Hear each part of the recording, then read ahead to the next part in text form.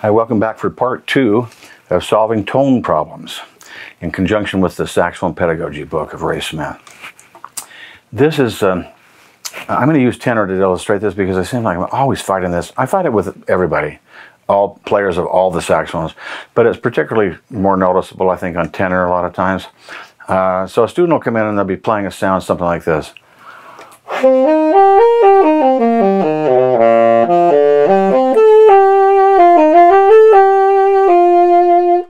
When I would rather hear this.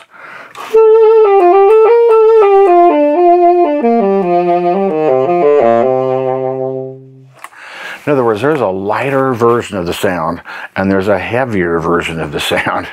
That first one is a heavier, in my mind. It's a little more open and heavy. Whereas this is going to be much lighter.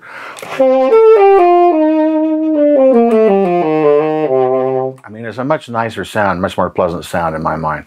What is it? It's simply focusing in smaller. Tighten up the strings on the drawstring a little bit. Speed up the arrow just a little bit. Lighten up. It's going to have a much more pleasant sound to it than if you play that more. I think it almost sounds blatty or honky. No.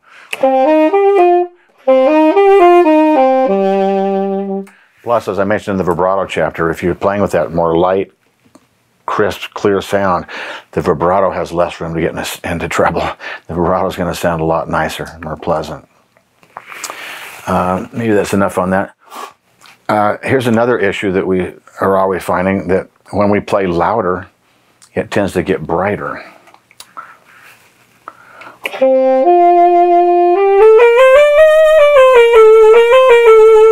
Getting brighter. Well, I've got to take off the edge of my oral cavity and bring it down a little bit.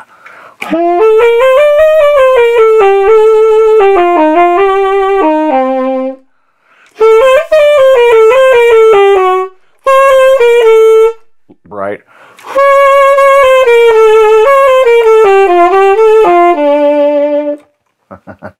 You know, when I play my wind controller, there are a lot of the synth boxes are based now on what they call physical modeling, where they're modeling what the synth does after real instruments. So when you crescendo, it gets brighter. Say, no, it's not supposed to get brighter when you crescendo. Well, that's what you do, so that's what we model. No, we're trying not to do that. And sometimes I use that to illustrate the point when I'm teaching, but I don't want a brighter sound. I want it to be a little more dark. And so if I'm playing, the louder I play, the more I have to open and deepen and take the edge off the sound. Never want it to get raucous and harsh. Let me illustrate another principle. You notice I'm clearing the reed a lot. I do that. But you know, if you're in a performance, you can't do that. And a few years ago, I had Eugene Rousseau come and play at my school and did an hour-and-a-half recital. Beautiful. Just marvelous playing. The next day, I had him with my students in a master class. And one of the students raised his hand and said, whenever I play classical saxophone, I tend to get a lot of spit in the reed. I'm always having to clear the reed and suck it out. He said, last night you played an hour-and-a-half. He said this to Rousseau. You played an hour-and-a-half and you never cleared the reed once. How do you do that? Rousseau said, oh, I cleared the reed at least 150 times during that recital. He said, but I've developed a way that's quiet to do it.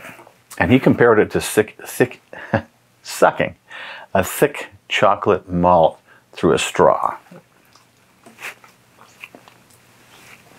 I can do this without extra noise. I've had to practice a little bit, but it's like, and it'll clear out the tip of the reed so we don't have all that spit rumbling around in there, and we keep our sound clear. The worst is when you got spit in that sound. We want that really clear, digital, pristine, clean sound. So part of that is keeping the reed cleared out We don't seem to have so much trouble with that in the jazz, maybe because the tip opening is wider, maybe because we're gutting it harder and we're just blowing it on through, and maybe because we don't care that much if we get a little bit of extra grit in the sound. But we do care about that a lot in our classical playing. And so we've got to keep it quiet, and that's just a little tip on clearing the reed. Let's see. Let's talk about playing low notes. How do I get that note to speak like that? Well, I did a couple of things. First of all, I pulled the swing back. I have the image that I pull the swing back and push, and we've got a lot more momentum, natural weight in the air than if I just pull the swing back.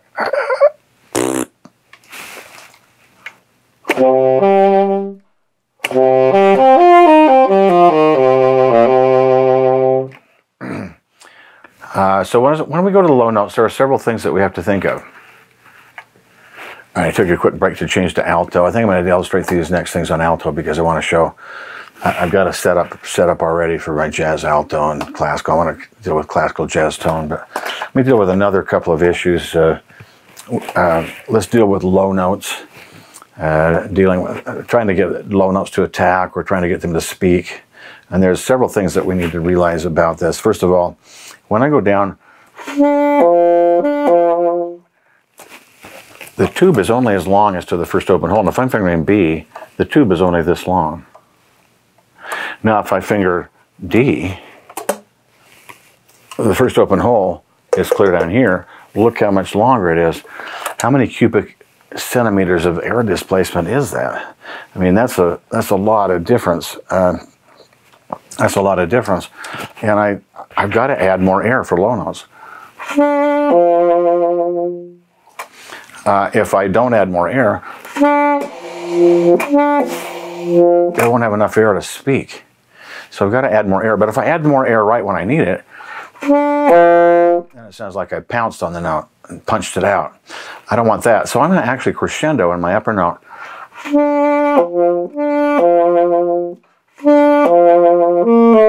So it sounds natural to get to the low note without, it doesn't sound like I pounded it. Plus, I want to be sure that the note after the low note also has more air so that it doesn't sound, that'll also help to, if the note before and the note after both are the same strength, it won't sound like I punched the note out so much. A couple of other things. I have to add a little bit more air to play low.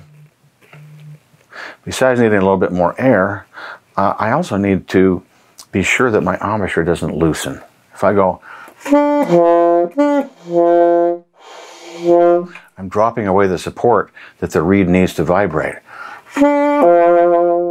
I actually push the jaw slightly forward so I can give a little bit more into the reed without choking. It's a similar concept to altissimo where I need to give a little more pressure. We push the jaw forward so we're in a harder part of the reed so we don't choke it. I'm going to do the same thing with the low notes, believe it or not. By putting the jaw forward, I've got a little bit more support to the reed and it'll help it vibrate more. The other thing that has to happen is the low note throat. Oh, oh. There's no reason to wait until it's time to play the low note to do that. I can put that on the upper note. It doesn't hurt the upper note at all to have better oral cavity. So now I'm doing three things at this moment. I'm pushing the jaw slightly forward and firming up just a little bit as I go to the low note. And I'm anticipating that. I'm starting to do that already on the upper note before I even try to go there. I'm having the low note prepared for the low throat, the low throat prepared for the low note. And I'm doing that also a little bit in advance. Don't wait till it's time to do it. And then I'm adding a little bit of air on that again. I'm preparing that ahead of time so that when I get to the note, it speaks. Little adage here that I'll probably mention more than once, but if I can keep a high note throat all over the horn and a low note throat all over the horn, then I can go anywhere on the horn. I've got a lot more flexibility of popping up and down over intervals and so on and having the note speak. The worst enemy that we have, and I have to fight this all the time with students, is dropping the jaw to play low notes. That is the worst idea, but somehow, intuitively, we all think we should do it. I'm here to tell you that's wrong. I'll never forget when I heard Rousseau.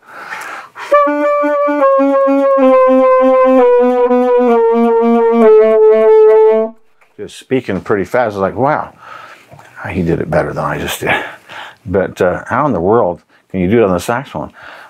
You do it by not changing your embouchure. You cannot loosen and expect those notes to come out because you drop away the support the reed needs right at the moment you want it to speak. It doesn't work.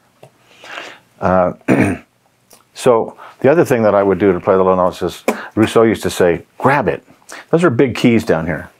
So I'm going to a low note. Grab it. Don't give it a reason to back up on you.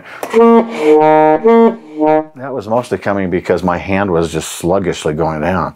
And then by the time it could have spoken, it hasn't spoken, and then I'm in trouble. So those are some things that I put into playing low notes. While we're talking about all this, we need to talk about slurring down. Slurring down is a difficult thing. I alluded to it a minute ago, actually, especially if you're slurring down in the same overtone series.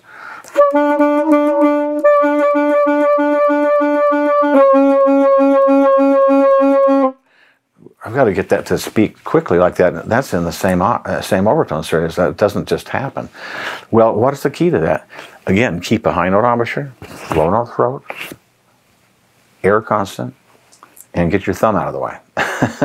The thumb has got to get out of the way quicker because it goes through all that extra linkage that it has to go through here and determine which octave key will open, and there's just quite a lot of linkage here. There's a little delay there that isn't in the, if I just push down the first finger key, I'm not going to have that delay, but there's a little delay with all that octave key linkage, so I have to anticipate that a little bit. So if I'm slurring down, let's say I'm going from E down to G sharp. This is a challenging interval. Now if I loosen, it'll either scoop or it won't speak.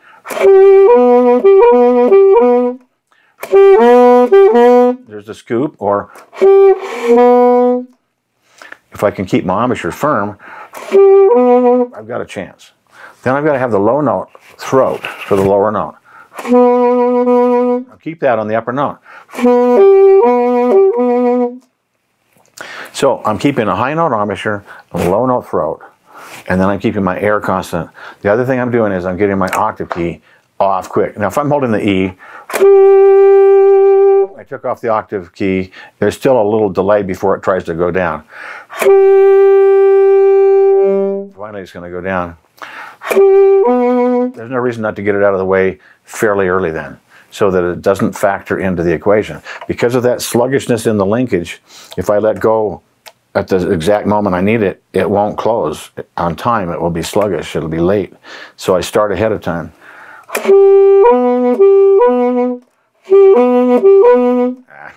The other thing I do, I didn't do it right there, is I put the G sharp key down on the E.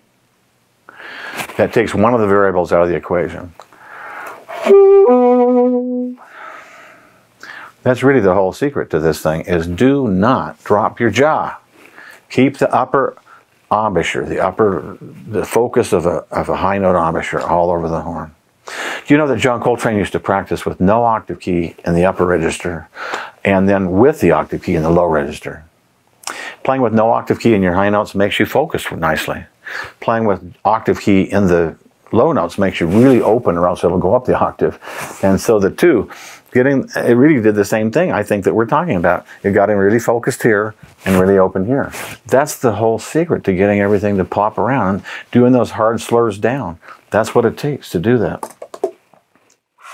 So if I was to summarize that, for slurring down, take off your octave key early. 2, have your high note embouchure constant, do not drop your jaw. 3, have your low note throat already ready on the upper register, so you go there and you're all ready for the low note throat to voice properly. And 4, if there's a chance to put the G sharp key down early, do that. And then if it's necessary for a lower note, add a little bit of air to it as you go down, as we talked about before in the low notes. So those are some keys to slurring down, which is a very difficult thing to do on the saxophone. I think we talked about everything pretty much. Oh, classical versus jazz tone. We're dealing in a chapter with how to make that difference between jazz tone and classical tone. Let me just give a few thoughts on that. In the classical tone, I'm nicely focused. I'm playing with a a little colder airstream, I think. If I get too open here or too slow in the air.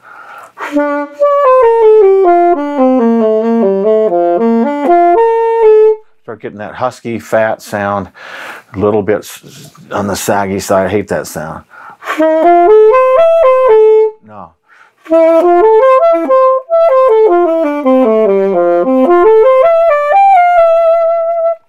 So I'm focusing up pretty clear sound. You know, most of the things I think that between classical and jazz sound are more in the idea of what inflections I'm using, how I'm using vibrato, a lot of the stylistic things.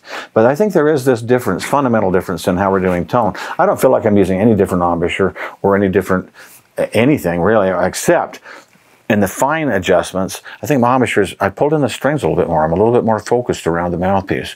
I think I've fine-tuned just a little bit colder airstream and so on. Let me change to the jazz mouthpiece.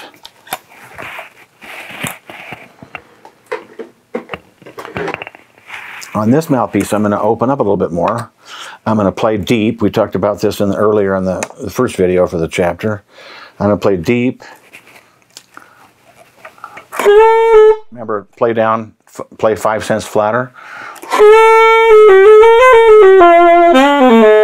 I think that's going to be a little bit, slightly warmer airstream. I'm going to be a little bit deeper in the pitch.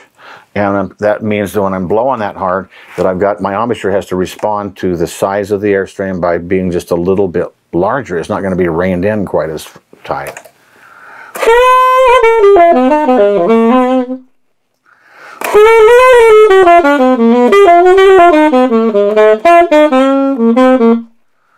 It's you know, I'm gutting it quite a bit. I'm blowing fairly strong. I'm playing also more percussively. As far as style, I'm playing a lot more percussively, less punchy when I do the classical stuff, more punchy when I do the jazz stuff. I think really, other than mostly stylistic things, it's that idea that I'm a little more open blowing, a little bit deeper in the pitch, and playing stronger. I mean, I can play very loud. You heard me do it a while ago on the classical mouthpiece, but it's a different approach. I'm not just opening up and letting it. I'm not trying to play all the time like 10 cents or 15 cents flatter. By the way, if you do that and it makes you flat, then what do? Push your mouthpiece in.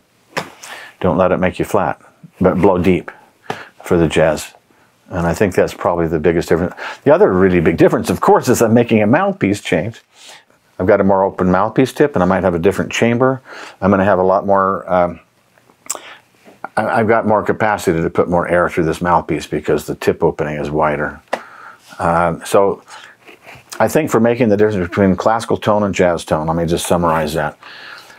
Classical mouthpiece for the classical tone, jazz mouthpiece for the jazz tone. Classical tone, focus the embouchure, pull the drawstring, pull it in, and focus a little bit firmer, smaller, lighter. Jazz, you're going to have to open a little bit more to accommodate all the air that's going through. Classical, I'm going to direct up a little bit more. I'm going to play a little bit higher in the pitch range, probably not. I'm not like clarinet, but I'm not going to go way deep, quite as deep as I do on the jazz either, I don't think. And I'm going to, on the jazz mouthpiece, I'm going to blow deep and as deep as I can without crossing over into that saggy territory. And then, you know, I'm just going to generally play stronger. I think most of the other things are, you know, the percussiveness is a stylistic thing. The vibrato use, the inflections, scooping, and all that kind of stuff. I mean, all the effects. Classical, we're hitting dead on the pitch. Jazz, we often scoop. You know, there's a lot of little stylistic things. But I don't think there's that much difference actually between playing. I mean, I don't think of any major difference, no fundamental difference in the embouchure. But there is a little difference in the size of it, I think. And I think there's a little bit of difference in the size of how I focus in the oral cavity. So I think that's how I would sum that up. I believe that I've hit pretty much all the stuff that we did in the chapter with the things that I want to demonstrate in sound. So let's take a break, and I'm going to come back and do a third part for this chapter on what if the reed's the problem, and what are some of the things that we can do with the reed. So let's take a little break. I'll be back in a few minutes with the reed. Thank you.